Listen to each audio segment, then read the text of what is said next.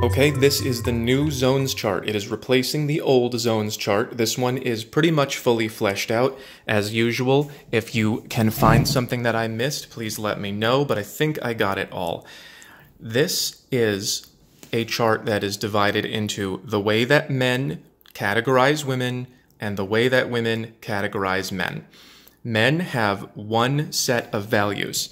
Men add up what we think about your looks, your personality. We subtract how much availability you're giving to other men. And then here I drew a cabinet, which is the male version of the galaxy, because there are other things that can make women more and less valuable to men, but it's not very much. These many, many things can make a big difference, a big impact on how women like men. But over here, it's not that big of an impact. So this is basically the way that men decide how much they value you. And then once we decide, from the best I can get to the worst I'll take, where we're going to put you, you kind of end up in one of these boxes. And it can be pretty hard to leave. In order to do that, you would have to either improve your looks or your personality or get rid of the male attention that you have in your life. And you're not going to really be able to do it with this. If this isn't cutting it for us, this is a big lesson that a lot of women need to learn. You can't overcome lack in this department by wearing a t-shirt that he likes or picking up a hobby that he likes. That's why it's a cabinet. It's very, very small. It makes a small impact. If your cabinet is perfect for the man that you want, it might give you half a point to a point. This is really most of it. Women, on the other hand, they have two sets of criteria that they evaluate men on. They have good guy stuff and bad boy stuff. And this is one of the reasons that there's so much confusion in our culture about what women want, because they say they want good guy things, and then they actually go with men who have bad boy things. But the truth is they want both. And you don't have to choose. In our language, we say, I'm a good guy, or I'm a bad boy, or I'm good, or I'm bad, or this is... But really, you can be both of these things. And in order to be both of these things, you have to maximize your physical attractiveness, face, body, height, voice, all the things that you can do, lose weight, get muscle, maximize it, and maximize your masculinity. Dominance, power, confidence, smoothness, which is... I'll explain that later. Smoothness is basically how well you understand women. If you can approach a woman and you know what it is that she responds to, she's going to go, oh, you understand women. You're smooth. That requires some more unpacking. And women also respond to dark triad traits. This is a big difference between men and women. Men do not need women to have any evil stuff, any bad boy stuff. We don't need bad girls. Some guys like bad girls, but that's a personality thing. Men in general don't need girls to be bad. Women need men to be at least somewhat bad. You gotta be dangerous. You have to have the ability to be dangerous. Not necessarily go to jail, but you have to be capable of it. And that will boost your bad boy score, which is what you really want. It's better to be all bad and no good than it is to be all good and no bad, because then you end up in the friend zone. So both of these speech and thought bubbles are arranged the same way. The higher up you go, the more it is based in love, which is supportive, public, monogamous, and emotional. And the farther down you go, the less love there's going to be, and the more lust, which is going to be opportunistic, secret, multiple partners at many times, and impulsive. So, of course, a man is going to have lust for a keeper. Of course he is, because that means that he likes the way she looks. But he's going to have a lot of love for her. Way down here, he's going to have no love at all, and it's going to be entirely a lust-based relationship. Sleepers in the middle, where we have what women call situationships, that's where there's some level of emotional connection, but it's not really enough to be the one and only. You're kind of in a middle zone, and the man will say things like, I don't know where I'm gonna be in 3 weeks, like I don't know what my life is. Yes, we do. We do know what our life is. We do know where we're gonna be. We just kind of want to wait for someone who we're definitely gonna put in here. You gotta stop listening to these things. So for women, avoiding getting into these bad relationships is a lot easier than it is for men to avoid getting in these bad relationships. You just have to know how he feels about your looks, your personality, and your exposure to other men and the stuff you have in common.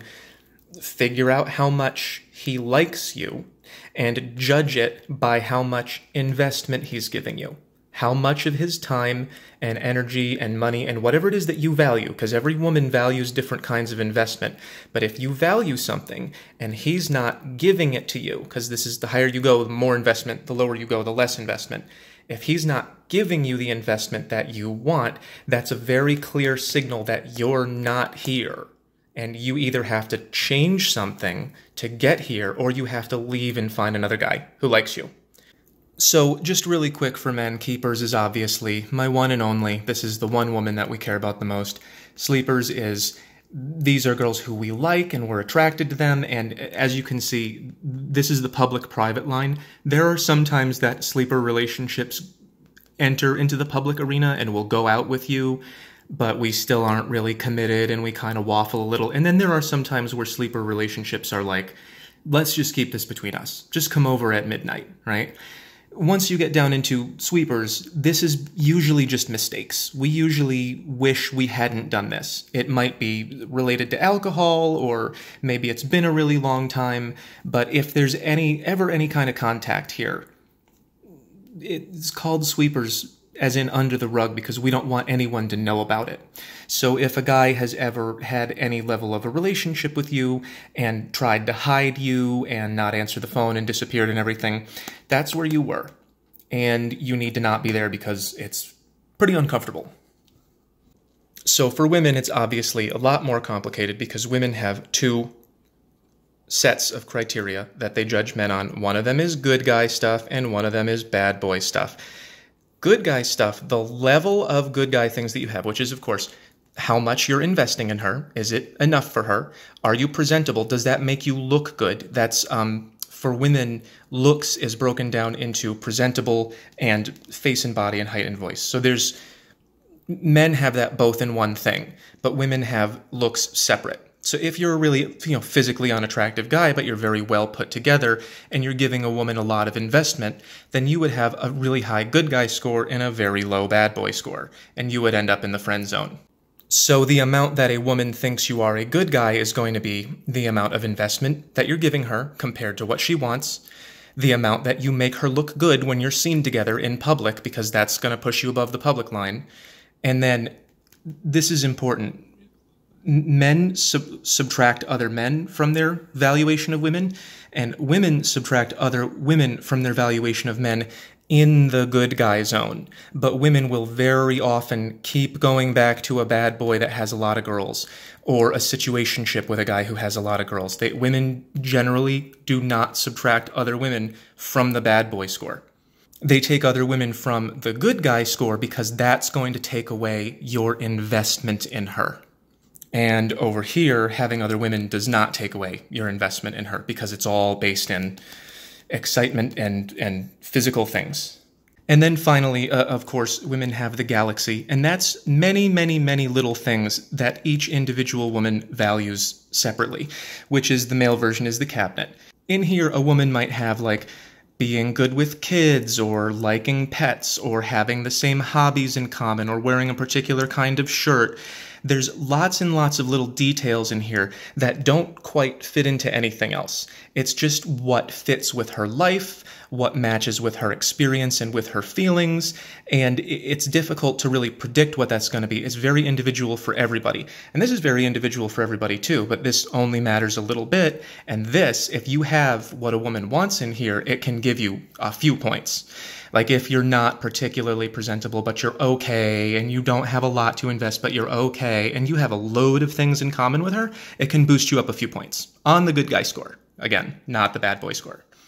So all of those things in the good guy score, they measure how much the woman trusts you to be able to be there for her and make her look good and have a very public relationship. Very public. The more you are a good guy, the safer that she will feel going out with you and being seen with you in the friend zone, husband zone, or the Prince Charming zone. But again, if you have only good guy traits, she's not going to like you enough for any of these zones. You have to have some bad boy traits. And it could be just looking good. That's enough for some women. It can be There are some guys who don't look that good, but they're very, very smooth again, and they have experience with women, and women like it when they know you have experience with women. If you are very dominant, if you're good at something like a sport, if you're the head of your social group, if you're the boss at a job, like if she works somewhere and her boss is very, very dominant over other people, that's going to sort of trigger something in there. It triggers something in the bad boy continuum. Men who are very confident in themselves. Dark triad traits also appears here. Dark triad traits are linked to power, and one of the ways that power is most easily accrued for men is by being kind of brutal to other people and using them and tricking them, and it can get pretty dark. That's why it's called that. But it does result in men getting more power and more money and more status, and all of those things are attractive to women. Again, different women value different things differently, and you can have no looks at all, but very high masculinity, and women will like you like this. Women are very different from men in that way. If a woman is really unattractive, but has a great personality, we generally will not say, well, her personality is worth enough to get up here. You have to have at least a bare minimum of looks for men. But for women, I want you to Google Henry Kissinger. He's not an attractive man, but he was sleeping with supermodels because he was very, very powerful on a global scale. Masculinity is very attractive to women. So you can have a maximum bad boy score if you have super high masculinity, if you have super high power and no looks. It's different. So the way that a woman feels about your two scores, she's going to evaluate what are your good guy traits and what are your bad boy traits, and she's going to evaluate how she feels about you. That creates, I split it up into 9 zones, and I just used terms that are familiar in our culture to make it easier for people to understand. We'll start with nothing. If you have no bad boy traits at all and no good guy traits, you're a ghost. Women don't even recognize you. You're just a thing. If you're the mailman, you're just the thing that makes the mail come, unless you're very attractive, and then you would jump up to here. Let's start by going up the good guy scale. If you are less than half good, if you're below this public line, and you have no bad boy traits at all, and you're less than half good, and you're pursuing a woman, she's going to say, ew, you're a creep. You're not attractive to me at all, and you're not very good. So I don't want to be around you. If you go a little bit above half, women will have a gold digger relationship with men in this area if they have a lot of money. If they don't have a lot of money, it's kind of like ick. It's kind of just, okay, this guy's pretty nice, but I don't feel anything for him. And so it's just kind of gross and leave me alone. It's similar to creep, but a creep is like someone who you would not want to talk to at all, someone who you would want gone from your life, but you'd be aware of him. You would not be aware of the ghost. Ick would be something like, well, he has to be around and I have to tolerate him, but I don't really want to think about, starting a relationship with this guy, unless he has tons of money. And then some women will put up with it. Again, some women, everyone is different. If you max out your good guy score and you have no bad boy points at all, you're going to be in the friend zone. Women will go out in public with you. They will let you buy them things. That if you're very, very good to her and you're treating her with investment and you're making her look good and you don't have other women. I had a video recently with a girl talking about having a guy in the friend zone and he got a girlfriend, and so she lost her investment. And she said, well, that makes me feel bad, but then again, it wasn't a relationship, so I can't say anything. She was just talking about losing free investment from a guy who she didn't like at all. So this is not somewhere you want to be, and this is something that a lot of men have trouble with.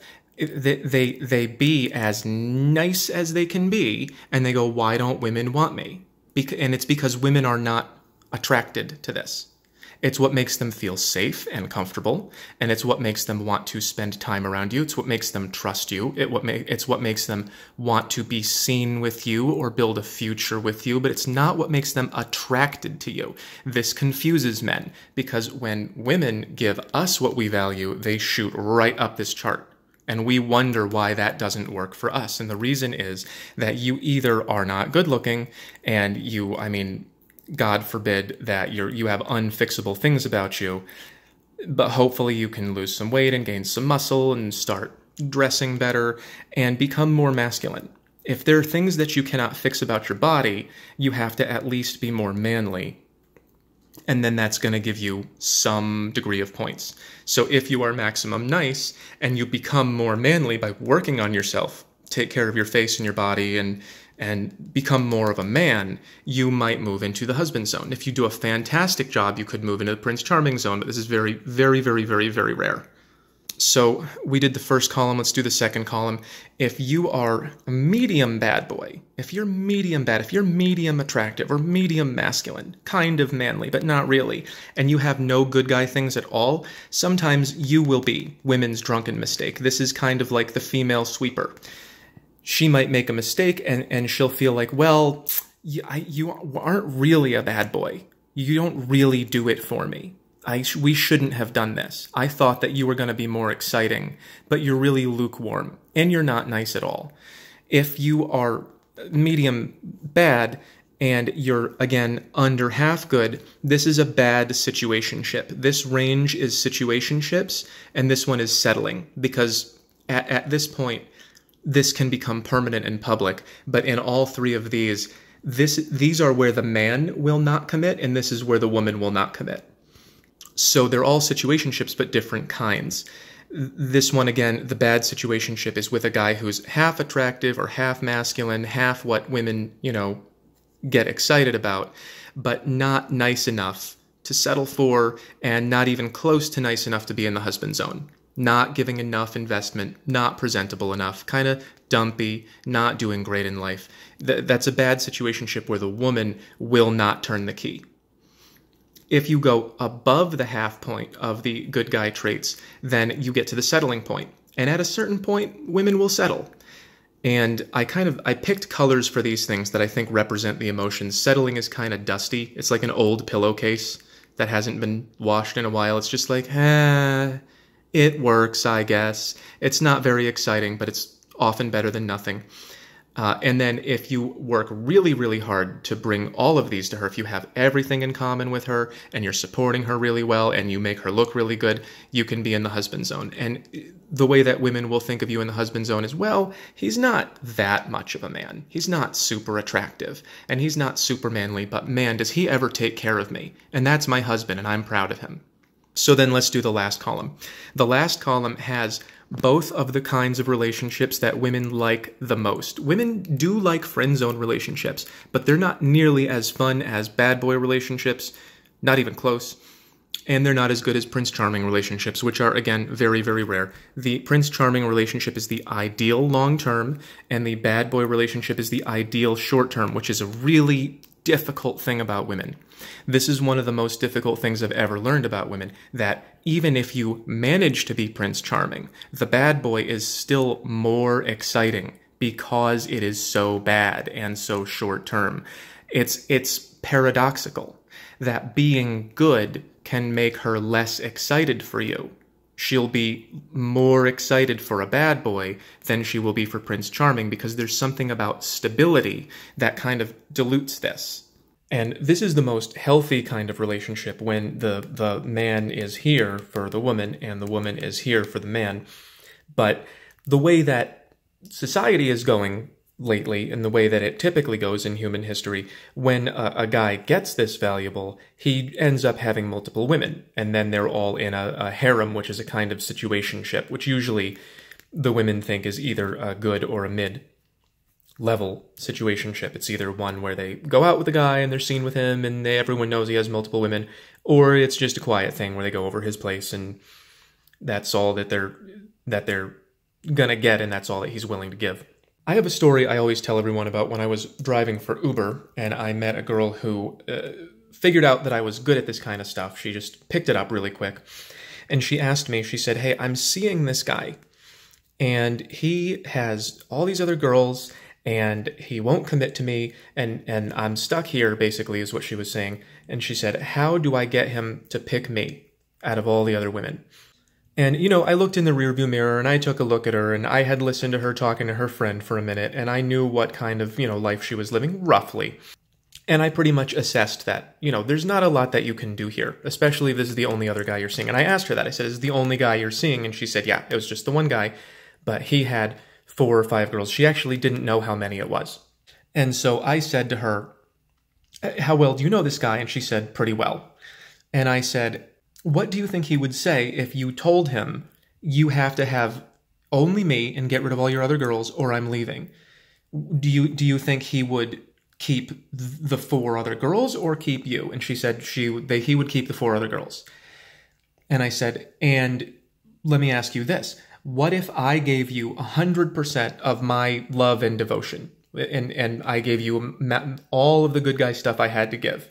Would you dump him for me? And she got really quiet.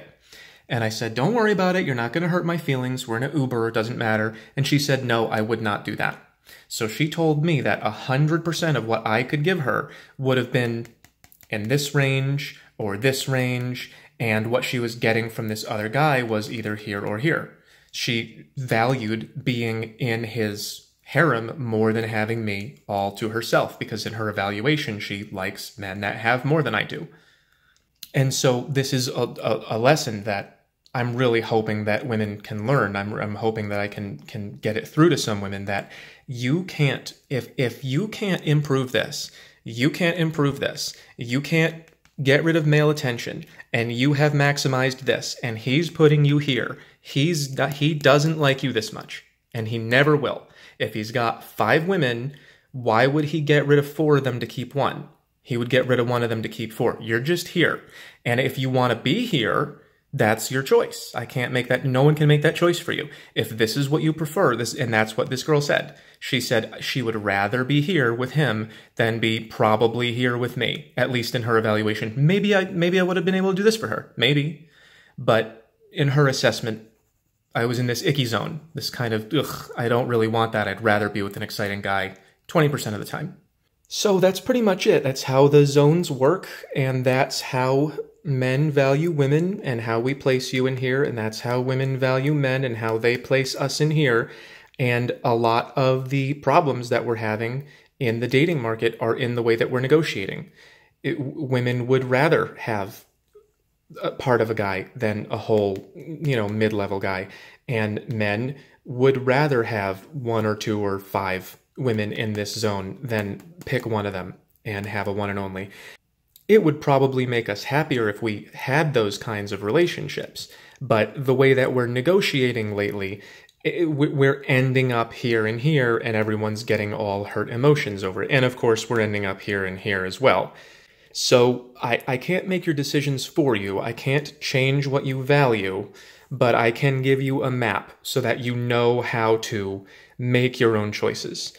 That's pretty much it. That's the zones map. Let me know what you think and report back if this is making any positive changes for you. I'd love to hear it.